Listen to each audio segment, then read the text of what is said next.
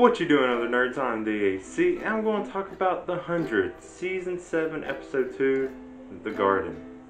Now, for a non-spoiler review, this episode pretty much just goes over what happens to Octavia right after the first time she enters the anomaly, and then also what happens to Gabriel, Echo, and Hope whenever they enter the anomaly. It goes back and forth between the past and then them now. Unfortunately, it only makes even more questions than it gives us answers. It was kind of unsatisfying, in my opinion.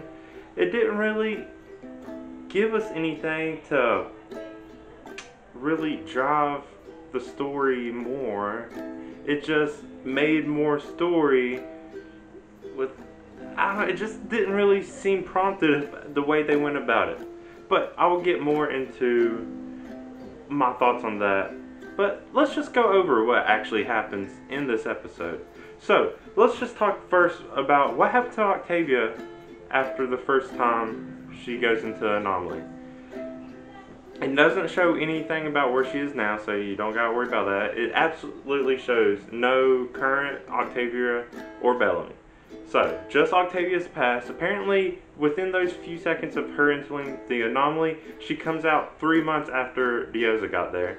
And coincidentally, she gets there right when Dioza's going into labor. And then she has Hope. And then from there, pretty much just gives us a little more information about the past more than what's going on now. Hope's born. They grew up together. Apparently, Octavia was there for 10 years. I don't know how she didn't age any. I guess they just didn't think about it or didn't want to do much to the actress playing Octavia to make her look 10 years older. Maybe she just didn't actually age when she goes back. It doesn't make any sense. I don't know what's going on. But it shows them Octavia's wanting to go back to her brother to warn him because she still thinks this whole thing with the proms is going on. And apparently she spends 6 years trying to dive at the bottom of this lake because that's where the anomaly is, where she's at now. And eventually, you know, she has this moment where she's accepted being there. So I guess for the next 4 years, she's kind of accepted it. She throws a bottle, hoping the note will get to Bellamy. Through the anomaly, and it's kind of a nice moment seeing like, oh, okay, she's accepted this. Unfortunately, it's that note that brings these invisible troopers, which are eventually revealed that they're called disciples. And they come, they snag Dioza and Octavia, they leave Hope alone. That's it. That's all it shows. Not too much. Yes, it does show a little what they did, but it wasn't significant. It didn't really matter up until that point. The only thing it really showed is, okay, Octavia and Hope had this 10-year auntie-niece relationship, and then it shows that they get taken. I guess later the more interesting part's going to come, because even though Octavia kind of taught Hope a little bit how to fight, apparently she learns to fight from someone else. I guess in the next 10 years she's by herself, because she says she was there for 20. Oh. But it also shows that Hope's the one that names the new planet that Anomaly takes them to. It's called Sky because there's a ring up in the sky. It's very creative. I was making fun of it until I realized it was a child that names it. And I was like, oh, okay, never mind. That's fine. Now, we go back to what happens to Gabriel, Echo, and now grown-up Hope when they go back. They come, Hope takes them right back to the little cottage house they were staying at. First, I was curious as to where that house came from. A lot of stuff is revealed, but again, it's the past. More stuff about how this came to be a little bit, and not about the actual situation that they're involved in right now. So, just a little backstory on this.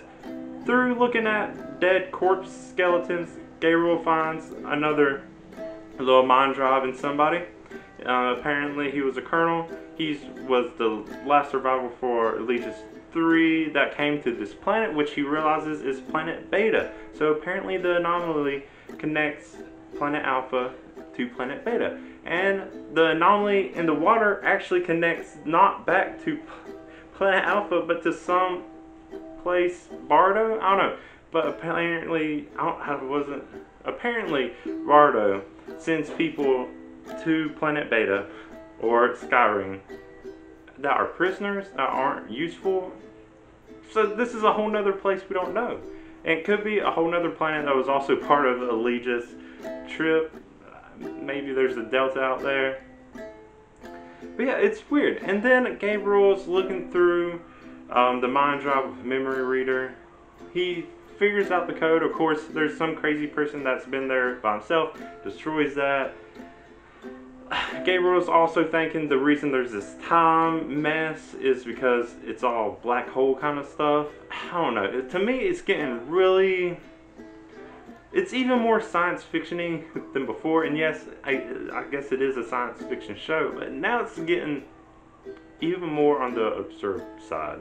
It's getting hard to not follow. You get what's going on, but it's like harder to believe this could be a possibility. And all this stuff, even now, is still theoretical. Black holes and what they could actually do. It's just weird, and it's interesting. When you focus on the characters and their development, it's interesting. Trying to think of all the sciencey stuff and trying to believe it, it's weird. But you know, they're figuring stuff out. I guess we get to see where they go from here, but not right away. Another problem I'm having with the way they're doing this is I like how they focus on one thing until you realize they're going to have to be switching back to this group one episode, the other group next episode. I don't know how the flow of this is going to go if they keep having to go back and having a whole week in between and focus on a different issue. Kind of wish they would show both sides like the first episode did. Show what's going on in both places, because eventually it just feels choppy. And like, you want to see what happens. You don't want to have to watch this one week, then watch something completely different next week, then go back and... Yeah, I don't know where this flow's going. I am more interested now, though, in what's going on in Sanctum more than what's going on with these anomalies. Maybe because it can make more sense. It feels more like what the old 100 was, instead of this anomaly. It's kind of a whole different tone than what previous. I don't know, but we'll see. What did you think about this episode, though? Have you watched it? Did you kind of on board with what I'm saying, kind of like it more than I did? I don't know, let me know in the comments. But if you do like what I have to say, like this video, if you want to see me talk more about the 100 and all kinds of other stuff, go ahead and subscribe to this video, and then you can see when all that happens. But until then, I'm DSC. Thank you for watching, and bye.